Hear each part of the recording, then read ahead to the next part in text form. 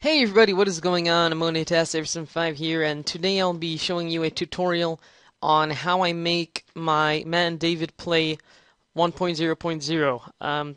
Some subscribers suggested I should make a tutorial on this, so I will. So what you need is first you need to go get a video clip, so I have it in my Fraps directory. So I just go ahead and look for which one. I no longer have my Matt and David play because I always delete the raw footage after rendering it out. So I no longer have that, but I can use something like my Hardcore Adventures. So all you have to do is click it and put it inside your little project here. And to place a picture inside your videos, you need to click Import Media. Look for a picture that you would like to put in there. So for example, I'm going to go get my death counter. So I have it in my, here we go, stuff for YouTube, death counter, and then I have all the numbers. So I click 18, and then I put it, all you have to do is drag it right here. It'll automatically pop itself up here. Then you can make it as long as a video if you want it in the top left corner forever.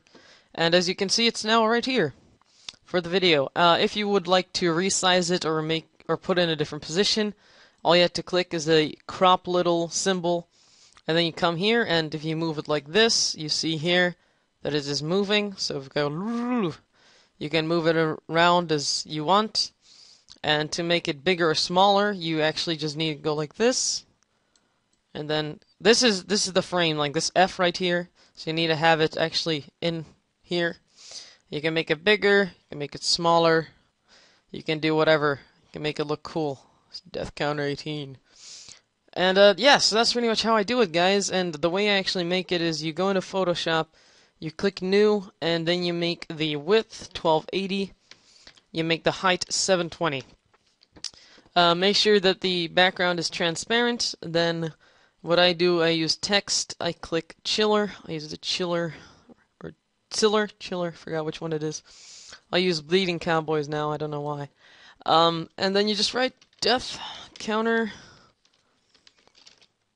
2, for example. And then you just click Save As, and save it as a PNG, because that's what goes best with the Vegas files, I think. I'm not sure, though.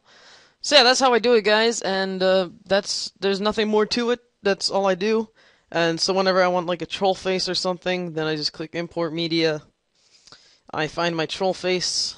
Let me find my troll face. Got a bunch of random pictures in here. I'm just gonna take this right here, put it up here, and then I have my You Mad Bro in my video. There you go. And there you go, guys. So there's nothing much to it, and how I do the sound, perhaps you guys don't know how I do the sound. It's pretty simple. I have a sound called the shiny ding noise. I found it on YouTube somewhere. If you guys if you want the link of the sound, then you can ask me, but I doubt that you really want that too much. So I have that here. Let me go get it real quick. Not YouTube assets.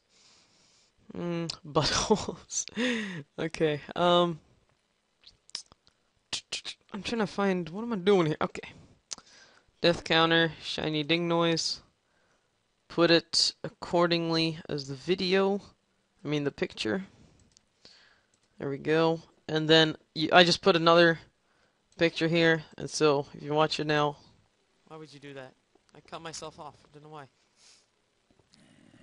Oh yeah. There we go. Sneak up behind me again. So that's how you do it, guys. Thanks for watching, and see you guys in another video. If you want a tutorial on anything else, Sony Vegas related, or something that you guys might want to know, like my render settings or something, then just ask me. I already did my render settings video, so if you guys want to check that out, I'll put the link of that in the video if I remember. So anyways, thanks for watching, guys, and see you guys later.